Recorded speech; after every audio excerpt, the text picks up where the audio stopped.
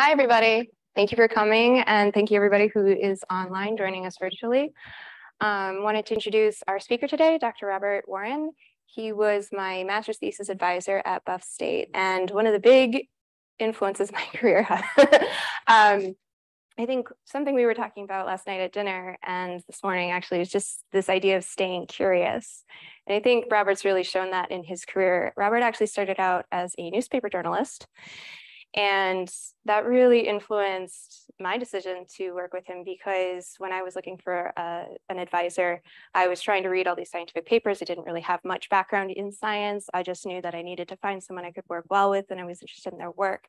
And his set was really the first that I came across that I went, wow, these are really well written and interesting.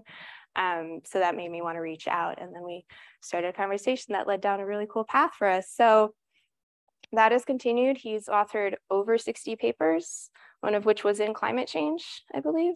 Yeah. And just this past year, he was promoted to full professor at Buff State. So without further ado, I'll introduce you to Robert Warren.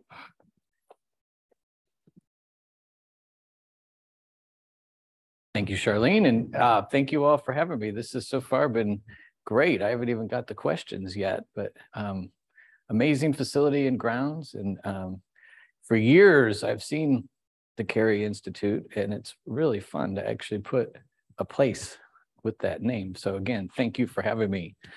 Today we're going to talk about oak leaf galls and myrmecochores seeds. And I want to start off with doing nothing.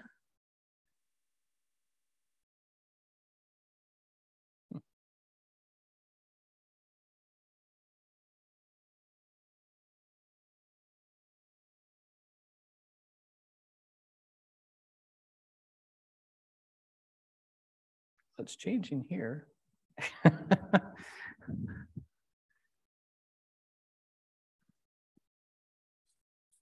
This is advancing. Yep, it's working here.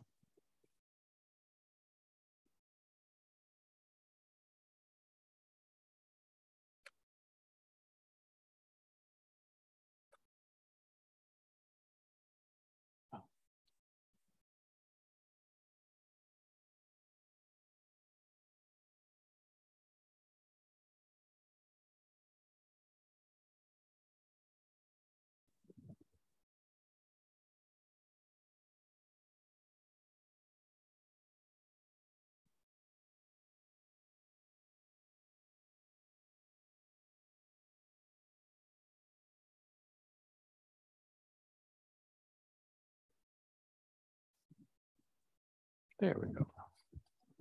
Technology. All right, so we'll kind of finish with this research that was recently published, and I wanted to make sure to credit all who were involved before I talk too much me. This was a collaboration between myself and Andy Deans and John Tucker at Penn State, as well as one of my graduate students and their postdoc. And I'll get more into that, but this just came out, and it's been a lot of fun. And so 20 years ago, we'll go back to the Wayback Machine.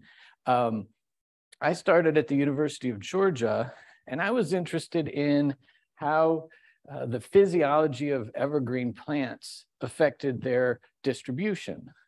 And when I joined the Pulliam lab, they had already set up these huge demography plots with 10,000 individuals of these different species. So I picked the two evergreens to work on my project. Now, these two evergreens have been picked not because they were evergreen, but by a grad student that preceded me picked them because they're both ant-dispersed. So kind of an odd overlap. Before I get that, so I had set up field plots. You could see water barrels. I was young and dumb enough to set up remote irrigation in the Southern Appalachian Mountains. I'd put big tanks on my truck and water pumps, and bears would come out and chew up the water lines. But I was very focused on the abiotic environment that might be driving the distribution of these species. I could never actually explain why Hepatica, which is a cosmopolitan species, was disappearing in Georgia, whereas Hexastylus, which is a southeastern endemic, was thriving. None of my research explained that phenomenon. And one day I was loading up my light wand and all my equipment, and it just thought, what if it's the ants? What if this is actually controlled by the ants that disperse them and not necessarily the plants? And so that, Pandora's box. So I start going down this road of myrmecochores, realizing that a large majority of the spring plants, particularly spring flowering plants, are ant dispersed. And so if you want to go on a really irritating hike, join me in the spring, and my wife will attest, oh, that's ant dispersed, that's ant dispersed, oh, that's ant dispersed. She's like, I know, hon, I know.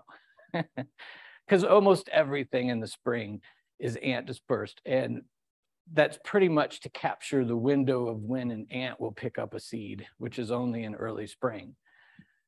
In the Northeast, in the mid-Atlantic, and most of the South, if you are in a deciduous forest, it's a phenogaster or a phenogaster rudis complex that is going to be doing all of the seed dispersal.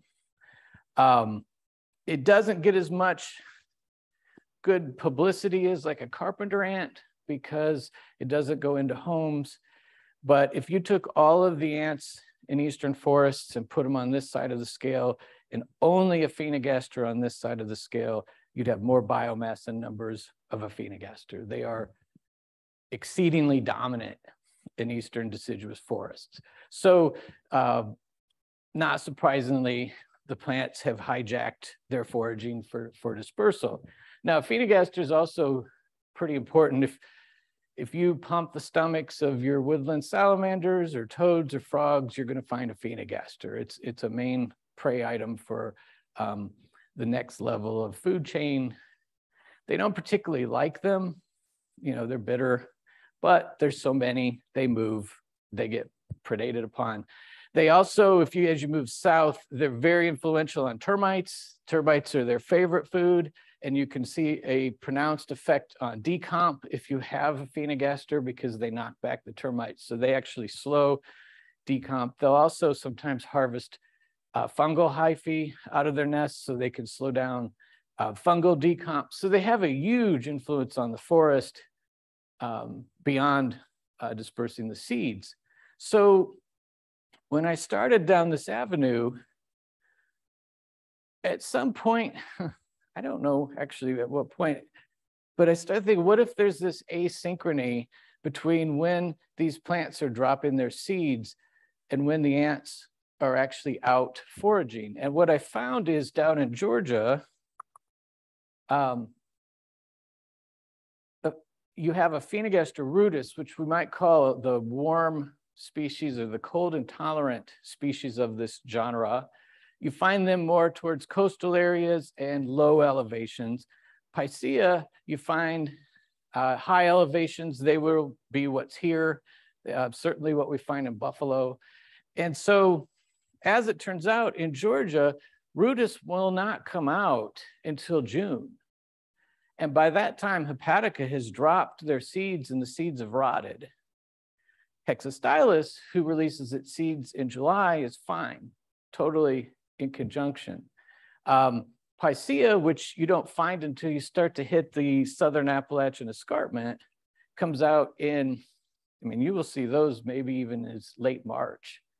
So it overlaps with Hepatica dropping its seed as well as Hexastylus. So if you look at plots in Georgia, where you have this Hepatica, the only place you find seedlings are downslope. So if the plant's here, this is upslope, this is downslope. Gravity and water is the only thing dispersing those seeds. Whereas if you look at Hexastylus, the ants are carrying them away. So this, and this is just a projection. This is probably a post-glacial retreat. Everybody was in the southeast at the glacial maximum. Picea migrated back up. These plants are trapped with the warm ants. So this is probably a glacial carryover, also a portend of things to come with warming.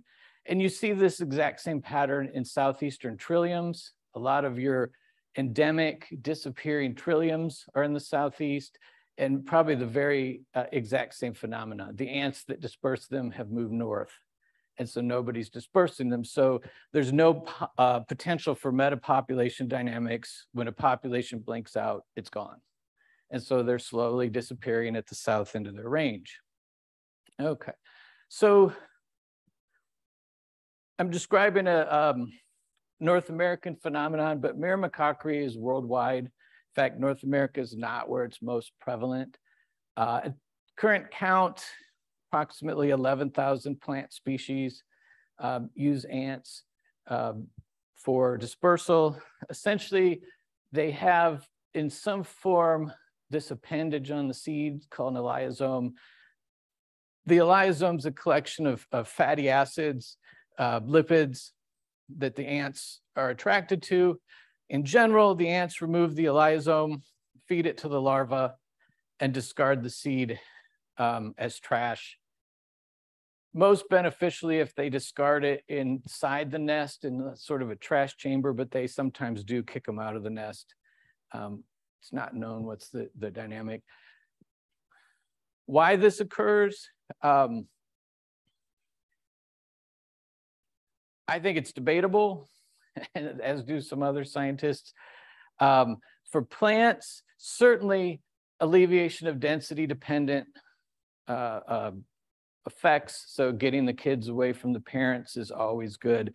That's probably for sure a benefit. The ability to colonize new habitat, although the ants do not move these very far. There's no long distance dispersal with an ant. And so I think there's still room for potential other mechanisms for long distance dispersal that are undiscovered, potentially deer or something like that. Certainly some gene flow, but that's going to be much more through pollen exchange than seed dispersal. In dry habitats, such as in Africa and Australia, and some places in South America, the clear benefit is that seeds underground do not burn up in fire. And so in other places, myrmecochores is much more prevalent in dry habitats, particularly again, Australia and Africa. At the same time, these are in dry habitats, you're gonna have more moisture. Even here, Aphenagaster is completely desiccation intolerant. So they're only gonna nest in moist logs, which is also a really good place for seeds. At the same time, this is a really good place for pathogens. And so as Charlene looked at in the lab, pathogen protection might be the big advantage of this interaction. Ants being somewhat clonal, living in dark, wet places, they excrete constantly through metapleural glands on their sides and their jaws. They're constantly excreting antimicrobial compounds. And as Charlene found, some of these also kill plant pathogens. So the full benefit here may be this fungal protection. And I bring all of this up because we're going to come back around to this with galls. Okay. So this, I would guess everybody in the audience has heard of seed dispersal by ants, myrmecochores on some level. It's not the only such interaction. So kind of very underlooked until recently is vesperchory, or seed dispersal by wasps. Of course, Hymenoptera, ants and wasps are pretty closely related.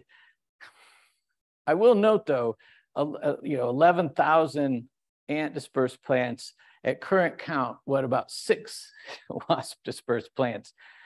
Again, this is pretty new, so it's possible there's more. I have never seen a wasp pick up a seed in the eastern US. This seems to occur more in the West. This one I find particularly Fascinating. This is Calycanthus occidentalis.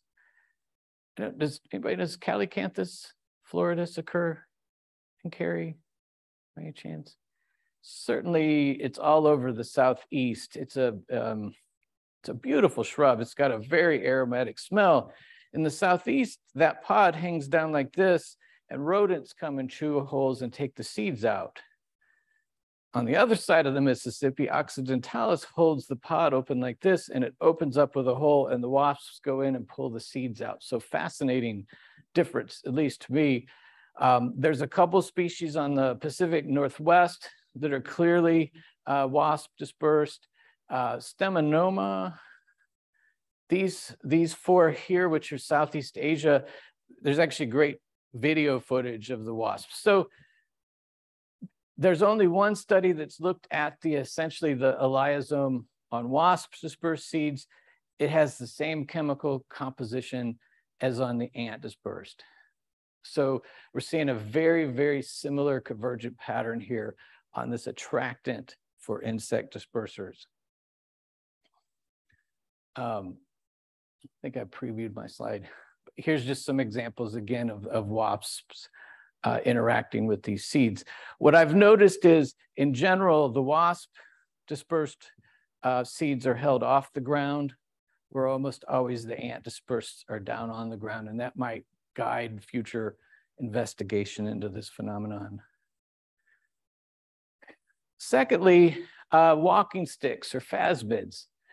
They drop their eggs from the trees, and in many, many species, their eggs have these appendages that very much resemble an elaiosom, and they elicit the same response. The ants use that as a handle. It's also an attractant. They take back this egg to their nest. It hatches in the spring, and the little baby walking sticks walk out of the nest. The ants won't bother them. So there's some adaptation that they can get the ants to leave them alone. This is not rare. I think E.O. Wilson estimated there's about 11,000 species that take advantage of ants. So ants, incredibly successful design, lots of extra energy, apparently enough to spare. Why would they do this? Again, potentially for a walking stick, they're gonna cover more distance during herbivory than an ant's gonna disperse their seeds. So distance doesn't make a lot of sense for this one. Again, probably safe site, a place that parasitoids can't get to their eggs, possibly again, fungal and bacterial protection. Very, very under-investigated here. So beyond that, there's not much known. And I will say, when I first found galls in ant nests, I thought they were phasmid eggs, which is why I initially went to an entomologist to help me ID them. That was a perfect segue. So let's talk about gall dispersal. And I think everybody in this room is probably familiar with galls, but if anyone's watching or not, essentially a cancer-like growth or tumor initiated by insects injecting chemicals into a plant. The plant reacts by growing. It works that they grow around the eggs of the insect that deposit them. And I think I have a nice little aphids, gall flies, or diptera, midges, mites, and wasps all do this.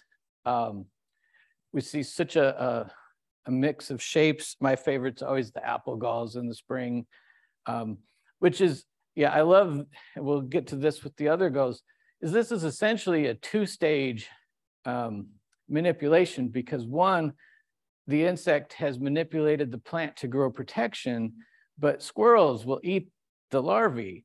So they've actually manipulated them into this big shape that makes it hard for the squirrel to get to the center to get that larvae. So kind of a just astounding level of coevolution to get this tree to work so hard for your larvae. In some galls, the plant will actually shunt sugar into the gall to feed the larvae. So these are highly co-evolved interactions. And in fact, most galls are named after the insect that induces them because it's so highly specialized. So it's one species of insect on a particular species of plant. So you see a big drop off in galls on invasive species because their hosts are not here, and there's not much generalization across that interaction. Oak galls. So about this time of year, on many trees, you'll see a leaf gall that looks something like this. These are caused by cynipid wasps. They also have another form that looks, we call them a wig gall, looks like this. These leaf galls, these cynipid leaf galls, are exceedingly abundant. And that'll be important as we move forward, to the point that in the early 1900s, they were used as livestock feed. So there were enough of these to gather up, fill buckets, and feed livestock. And we have papers from the early 1900s where they did nutritional analysis on why this was good to feed to your livestock. So not a rare phenomenon, although my guess is most of us didn't quite notice that or notice the level of that. So actually, this is a good place to, in 2014, was doing research at the Coweta LTER, and we were looking at the effects of exurbanization, which is essentially people building houses in the country, keeping the trees. And I was looking at how that affected seed dispersal, whether that was a fragmentation of the myrmecochores interactions. And so I use these artificial nests, pine wood that I route up chambers, put some plexiglass on top, ceramic tile. A phenogaster loves them. They're like the Hilton for a phenogaster. So they move in, and it's a great way to monitor populations. And so we pulled all those nests, and I found the chambers just full. If you take this piece off, just full of these guys. And I was like, these are not seeds. And so we had an entomologist at Buff State, and I took them to him, and I said, are these phasmid eggs? He's like, no, I think these are galls. I dissected them, and sure enough, they were gall wasps. And I thought, well, this is interesting. So, and I put this in the paper, but this wasn't the focus of the paper. It was just an observation.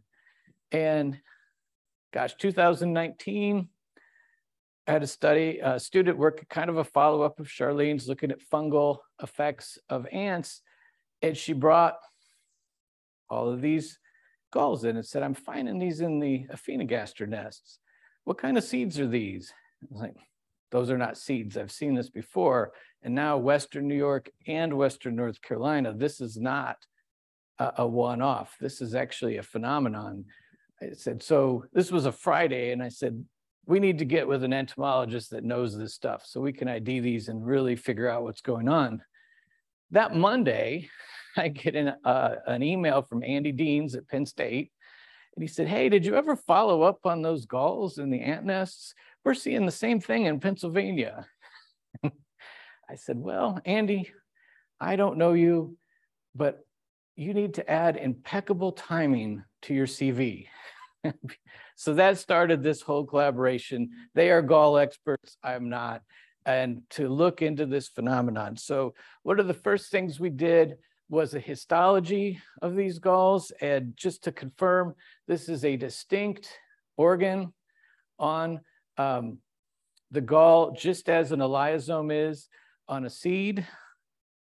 We then did chemical analysis and found that the chemicals are pretty much the same lipids, fatty acids on the galls and elaiosomes, which, is worth pausing for a moment.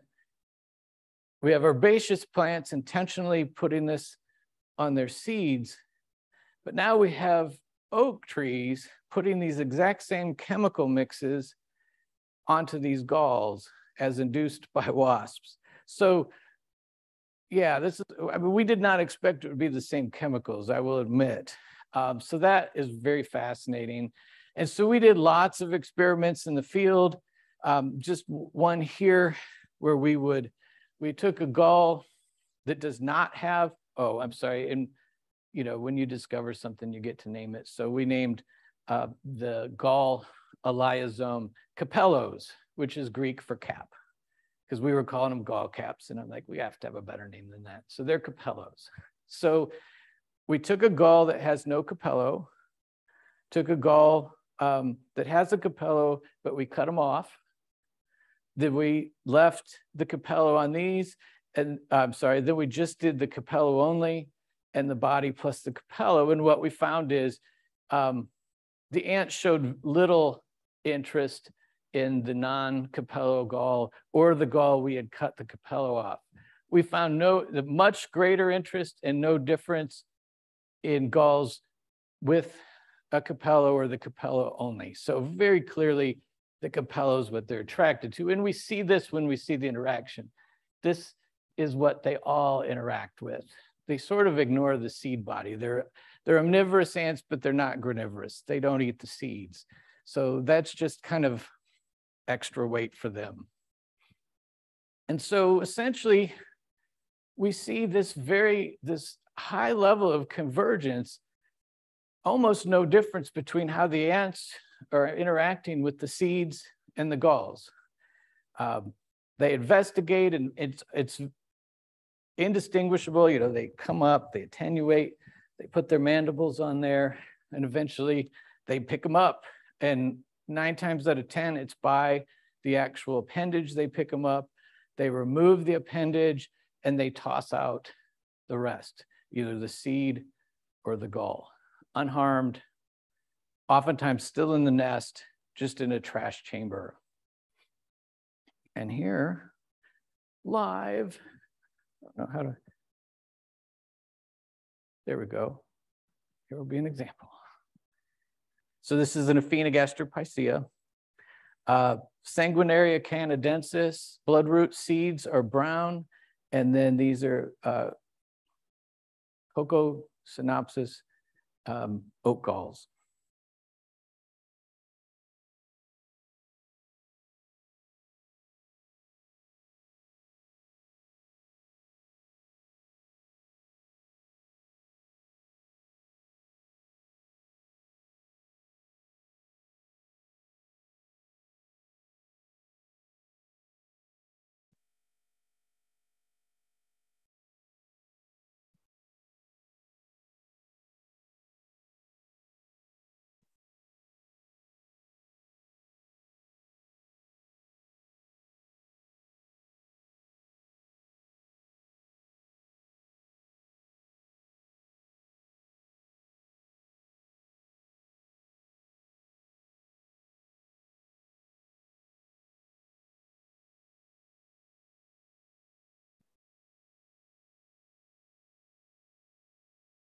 Don't you feel yourself rooting? Come on, you can get it, pick it up. There we go. Quick aside for those that do field work. This is like the standard bait station setup, and I'm working with a student down in North Carolina looking at the impact of the Asian needle ant invasion down there. And we use these exact same trays, and they trap all the Asian needle ants because they have no climbing ability whatsoever. They can't actually get back out. So we had to adjust our design for these awful climbers. So if you ever wonder if you have Asian needle ants, just put them in a plastic cup. And if the ants crawl out, you don't have them. If they're trapped helplessly and endlessly, you have Asian needle ants. So this is how the disposal works. I will note, I've done these experiments where I put termites, dead termites in here. The ants don't even hesitate. All that investigating you saw, if there's a termite, it's snatch, grab, run. So they do pick up these seeds, but they're in no way a high level food item for the ants. Okay, and that kind of brings us to what's the driver of this interaction? Again, I'm dubious that it's movement, because if you think of the drip line of an oak tree, these galls are going to fall farther apart than ants will carry them by probably an order of magnitude. So there's not a lot of movement going on. There's a lot of literature that says these galls are hit very heavy by parasitoids. So I think, again, speculate that maybe being down in an ant nest, the parasitoids don't go in. It also could be scatter hoarding rodents. We see this with the myrmecochores seeds, but we don't see the density of myrmecochores seeds that you do with these galls. So if you're a scatter hoarding rodent, getting under an oak tree with all these galls could be a massively good food item. And we have done some night vision video with the galls, and definitely the night rodents like them. So we think that might be another benefit, is to get away from the rodents. And then finally, these galls are known to be hit very hard by fungal pathogens. So it's a little bit of a stretch, although we found it, that you would find that ant protective microbial compounds protect against plant pathogens, but certainly ants being insects, gall wasps being insects, whatever pathogenic protection the ants have is probably right on target for a wasp larva. So we think that might be a big benefit of this. For the ants, folks like to call myrmecochory a mutualism. I don't buy it. At best, maybe some supplementary food, possibly commensal. Maybe it's just enough nutrition to offset carrying those and not getting other foods. Possibly even parasitic. The ants just might be getting tricked. And so I've had plant people, not ant people, get very angry when I suggest this. And they're like, food in itself is a benefit. Well, if anybody's familiar with acacia trees and the ants that use acacia trees, once the ant tastes the nectar, it can no longer digest anything but the nectar. It's addicted or death. I don't know that I would call that a mutualism. So I think that there's more complex things here than just a simple trading goods. And the experiments we've done with the seeds, we find no benefit of myrmecochores seeds for Aphendigaster ants. Again, maybe supplemental. The idea that there's this spring window that they fill in the gap for food, I have never found evidence that that works. By June, well, one thing, and I'll finish here, what you notice is the smallest seeded myrmecochores release their seeds first. And the seeds get larger by species as you move on, because if you put out, and I've done this, I freeze the seeds, I put out small seeds in July, ants won't touch them. They've got so much food, they're not even gonna bother with this. They will pick up the big ones because there's still something attractive, but they lose interest pretty fast in the seeds, unlike things like termites or dead caterpillars or something like that. So there's a lot to figure out in terms of these benefits. What we're kind of doing now conceptually is backtracking. So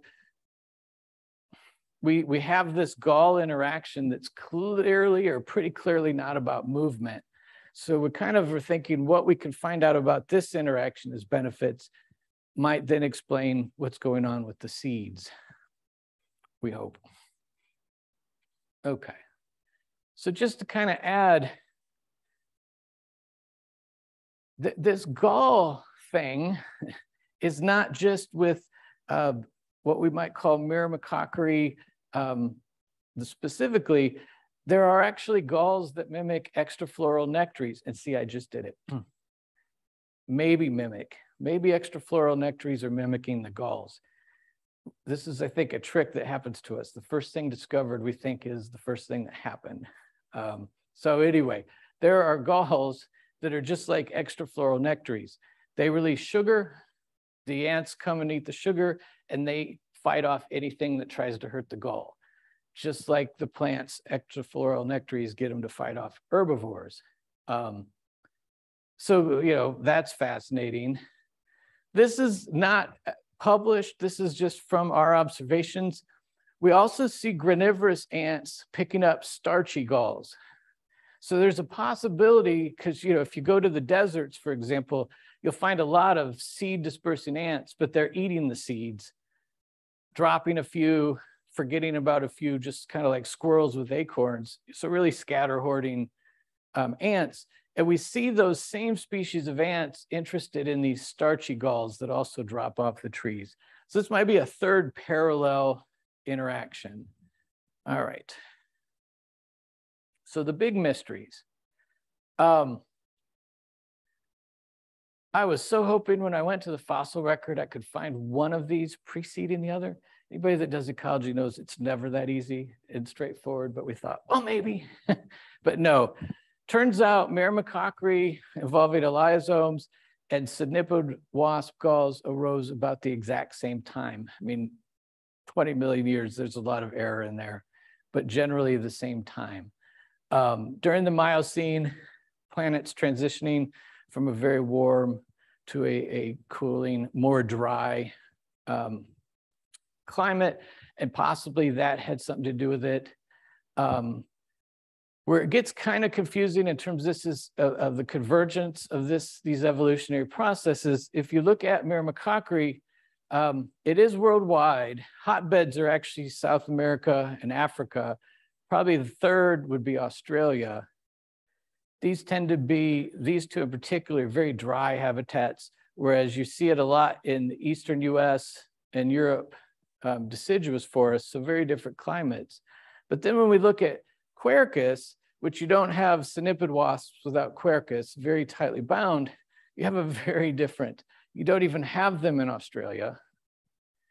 Their hotbeds are really China and Mexico. So in terms of how some sort of overlap led to these converged patterns is a mystery. Secondly, Aphenagaster is one of the most desiccation intolerant ants you're going to find in eastern deciduous forests. We've done bait stations in pure oak forests and not picked up Aphenagaster at all, which we would expect to be the highest density of cynipid wasps. So you have, oaks kind of tending towards xeric forests, or at least pure oak stands, Aphenagaster and mesic. So maybe this interaction is only working in mixed deciduous forests. We don't know. We have a grant to NSF, or we're putting one in, and this is kind of your classic fish in a barrel. Whatever we find will be new, because there is just absolutely nothing known about this system. So, one thing that I'm very interested in, we're considering, is Aphenagaster might not be the main disperser for these galls. Maybe carpenter ants. Carpenter ants can definitely handle drier conditions. Maybe vespid wasps. And of course, I just tossed this in here. People love this story that gastropods will eat myrmecochores seeds. I don't think they're effective dispersers, but there might be something out there we don't know of. The other kind of odd part is all of the myrmecochores seeds come out in spring, but oak galls drop in fall or autumn.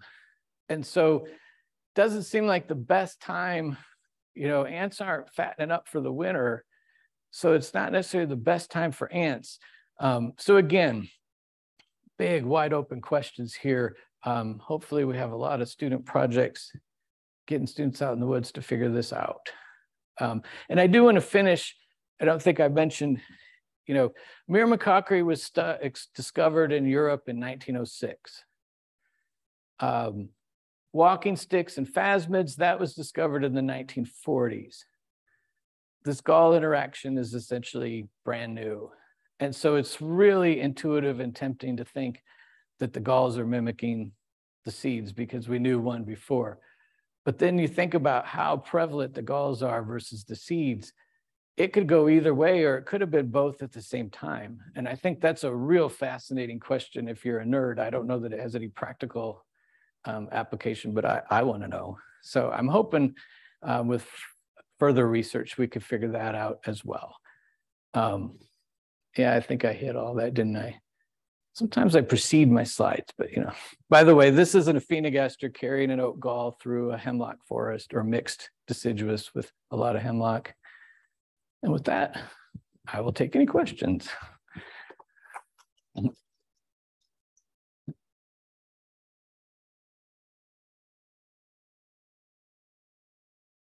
All right, I'm going to start inside here, just for my own sake.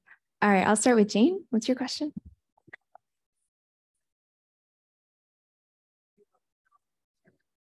It's also concerned about microbial and colonization. Why do they only get harvested when they're off the tree, or do they get harvested by the ants? Oh, that's a great question. We do Robert, see. do you mind repeating the question? I'm sorry. Oh, that's right. Thank you. If microbial protection is so important, why are they only harvested? The galls only harvested after they fall from the trees. We do see ants up interacting on the leaves, but that's a great question. Yeah, there's a lot here to investigate. And again, we sort of targeted mixed deciduous forests because frankly, that's what I'm familiar with. But sort of the next phase is going to be to explore alternate dispersers in alternate settings with oaks, and maybe we'll find something different. It seems like a cop out, but. Okay, next question, Sarah.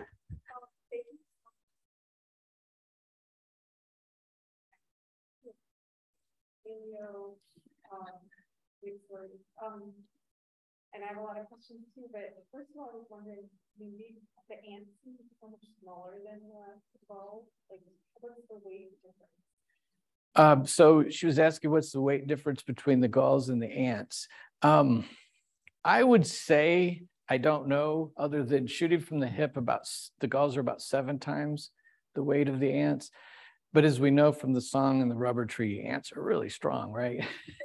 I'm always, yeah, I watch them in I mean, like you all probably, when I played that video, were like, you know, I'm, oh, yeah, I love this stuff. And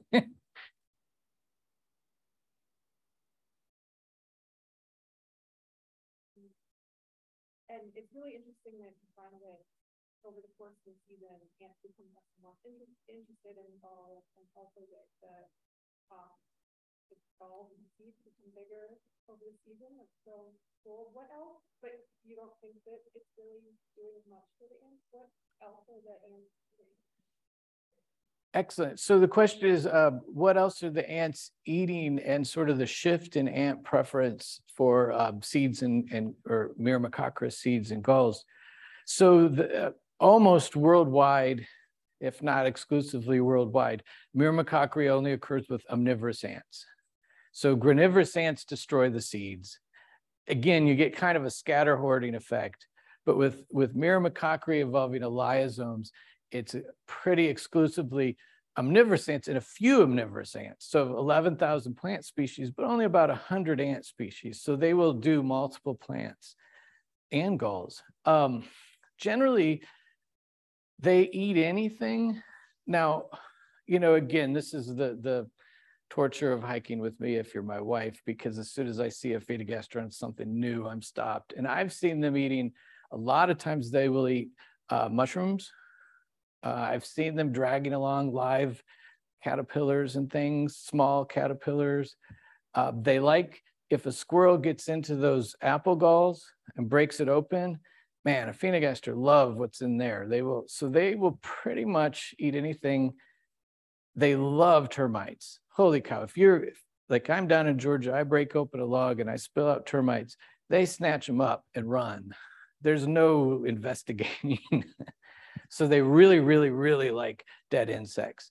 And to kind of finish that, when you look at the chemical makeup of elaiosomes and kapéllos, it's pretty much the same as a dead insect, which is, hopefully don't ruin your lunch, pretty much the same as tuna.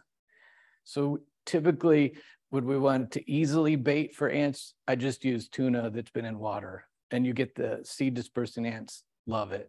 So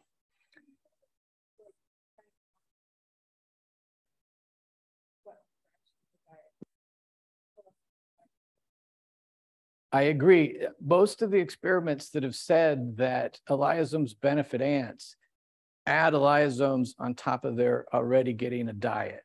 So it's not quite accurate because it's a supplemental. It's not choice.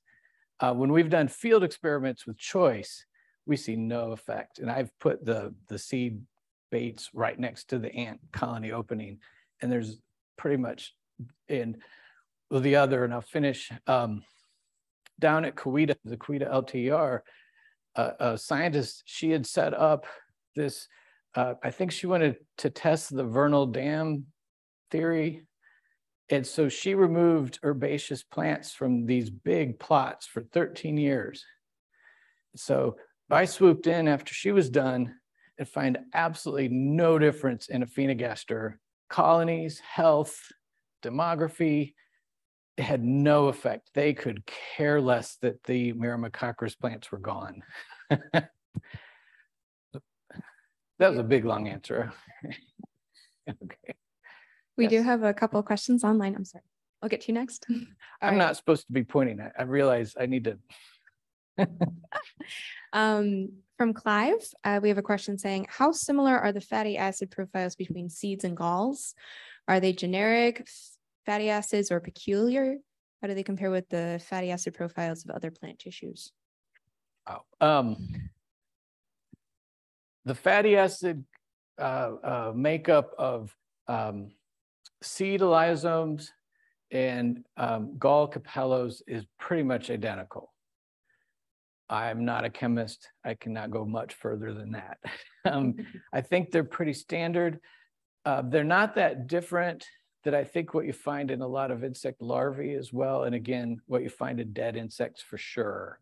And so that seems to be the attracted is these ants, so to Aphenagaster literally covers the ground of the forest floor. They are out early.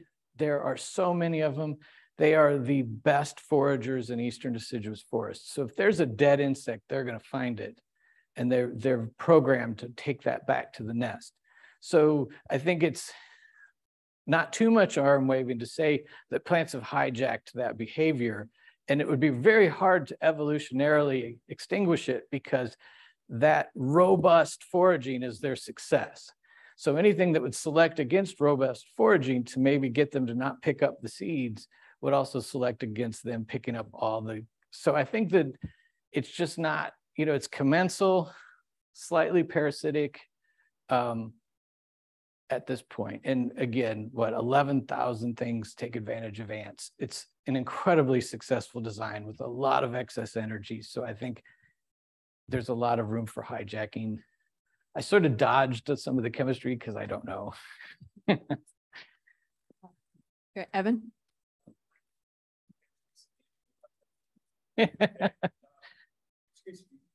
The elaiosomes, I think the cat. Have you looked at the chemistry of the rest of that component? Is that just as similar, or is that very different? Very different. Yeah. So essentially, it's starch. And I mean, until you get to the middle of the gall where you have an insect larvae, so protein.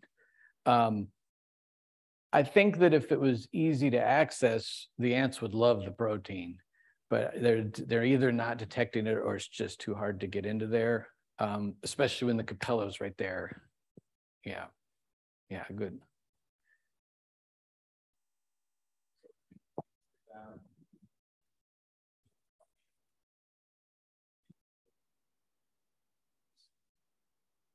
What I've always been led to believe is that galls, trees, self-protective device that they're cordoning off the insect larva to get from damage and more tissue sort of isolating, protect themselves. Is there any evolutionary advantage to creating sophisticated appendage like the kapéllo? There's no plant reproductive material. They do nothing about dispersal. This is not a seed. Why would a plant want to have the gall dispersed? Is there any possible advantage to creating this elaborate image? Yeah, okay. So the question is, what's the advantage for the tree in producing not only a gall, but an appendage that attracts ants? I would say none. I would argue that the galls are purely parasitic on a tree. That this, oaks have been around. They're probably our oldest lineage. So there's been a long, long time for coevolution. And I would say that the kapéllo is an extended phenotype of the wasp.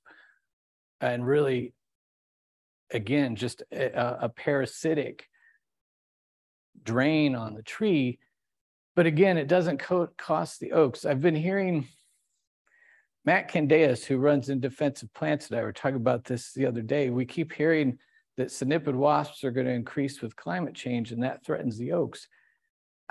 Personally, and in literature, I've never seen that these galls, even in their great abundance, cost the oaks that much. The oaks, you never see a decline in performance, or if it is, it's slight. So I think just like the ants are getting manipulated to disperse these seeds possibly against their own best interest, I think without a doubt, the oaks are getting manipulated to do this. Same with sort of the extrafloral nectary mimics. When these other galls put out the sugar to attract ants to protect them against parasitoids, the oaks get no benefit from that. It simply benefits the gall, which benefits the wasp.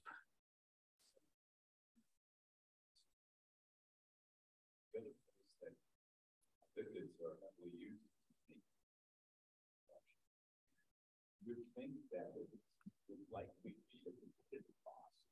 The more you're adding lipids to a gall, which is not reproductive material, the fewer acorns you might produce, the lower your reproductive success might be, especially in a system where there's predator association and there's a huge advantage to produce a massive acorn crop to get a few of them escaping seed predators. So I would wonder whether there is a disadvantage of producing that on the basis of the physiology of the tree, and that the question of what counterbalances that seems valid.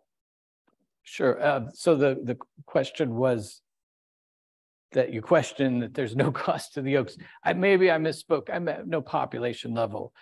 There's no demonstratable population level cost to galls. Certainly, I would say on an individual level, there's a cost because my guess would be it's much like the squirrel acorn interaction, that there's population and there's going to be, and we see this. Some years you go out into an oak stand and there's galls everywhere, and some years, for the first 5 years that I was at Buff State, we have a lot of oaks, and I'm like, we have no galls, I guess because we're an urban campus. And then last year they were everywhere. And so there might be those sort of oscillations, so that in the long run, population wise, it's not knocking back the oak trees, but in any individual year or in any individual oak, certainly cost. Yeah, great questions. Make me think, dance. We have a. Go ahead. Yeah.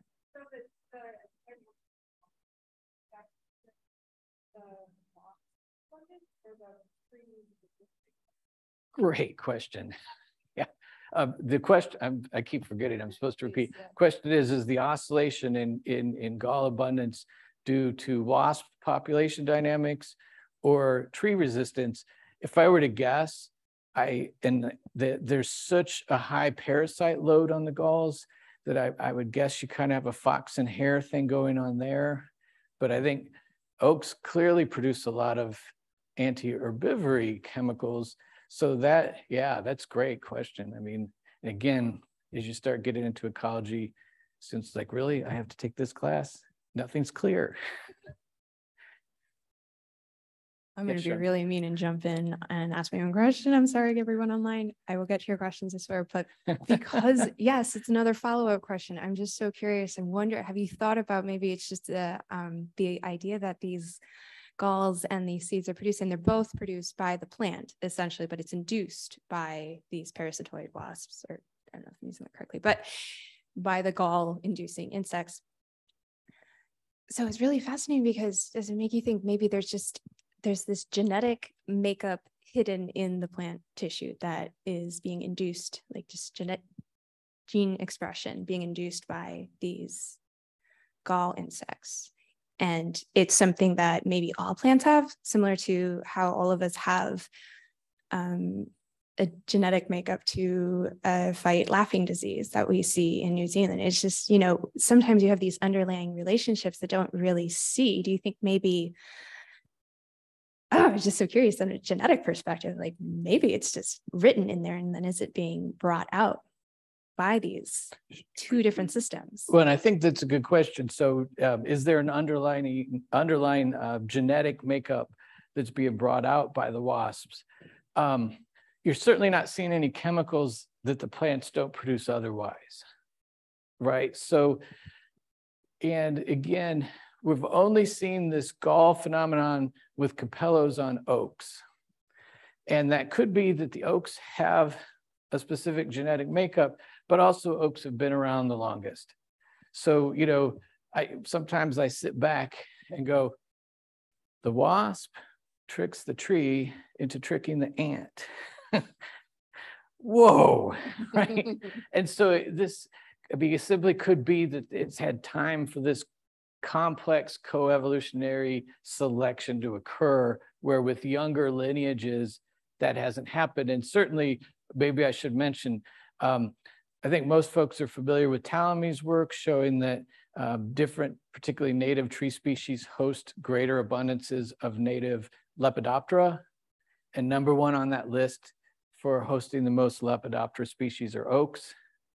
Well, if you do that with gall species, it's an order of magnitude greater than the next one. I mean, you have species that manipulate oaks here and all other gall species here. And it's about, I mean, oaks have 900 and some gallers that manipulate them. So that could go to your theory that they have some special. I just wonder if there was a distant common ancestor that had something, and then all plant species have it to some extent, or at least these really old lineages. That is really interesting. Yeah. It is. And again, gall species tend to be very specific to host. So, you know, if we actually did a study where we show if you look at non-native stuff, there's almost no gallers. And you get that with Lepidoptera too, but it's very striking with galls. Okay, I have two online questions that have been very patient. First one is, in myrmecochore involving seeds or galls, are the relationships always mutualistic? Yeah, well, and I would question mutualistic. Yeah, I think that, you know, maybe, well, yeah, it's such a great question. You know, I kind of agree with Judith Braunstein that all mutualisms were once parasitisms, and that might become parasitisms again, and parasitisms might become mutualisms, that there's this, you know, there's certainly no altruism involved. And so and actually, oh, great. Okay, so let me go to this. If you look at something like Hepatica has almost no elaiosomes. And so you do get plants that fully trick the ants. They have no nutrition whatsoever. They just have a chemical signal. And then you get all the way to things like Hexastylus, released in midsummer when food is abundant, who has huge elaiosomes. And if you take those and put them in the same tray, the ants will make a selection for the bigger elaisome across the board. So there is this sort of, you know, what can I get the most for the least? So yeah, most ant people do not call it a mutualism. I think the plant community is starting to catch on. And sometimes it's described as a facultative. So plants need the ants, but there's no evidence whatsoever that the ants need the plants. You see a Phaedogaster where there's no myrmecochores for sure. Long answer, I hope. I love this caller's waiting on the line. I'm expecting now a question about the Bills, right? Will the Bills take the Super Bowl? Well, secondary's banged up, but okay. What species oak produce galls that a Phaedogaster collects? What a simple question. What have we been collecting from? Pin oaks, bur oaks? I would say probably all.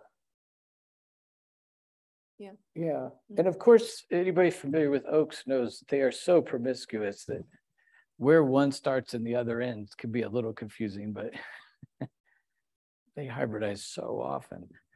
I do see there's one final follow-up from Clive again, but having ants foraging around the canopy likely benefits plants if they consume herbivores, even if they're being attracted to the galls. True.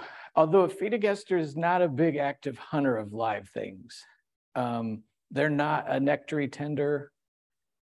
Can you use that verb? They do not tend extrafloral nectaries like something like myrmeca do.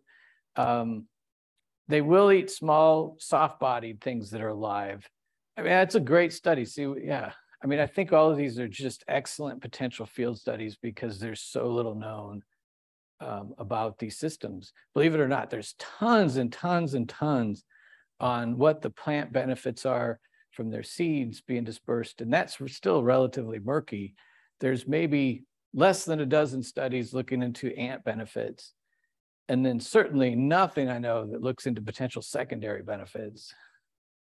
So yeah, if anybody's looking for a thesis or dissertation, take one of these and run and just let me know what you get.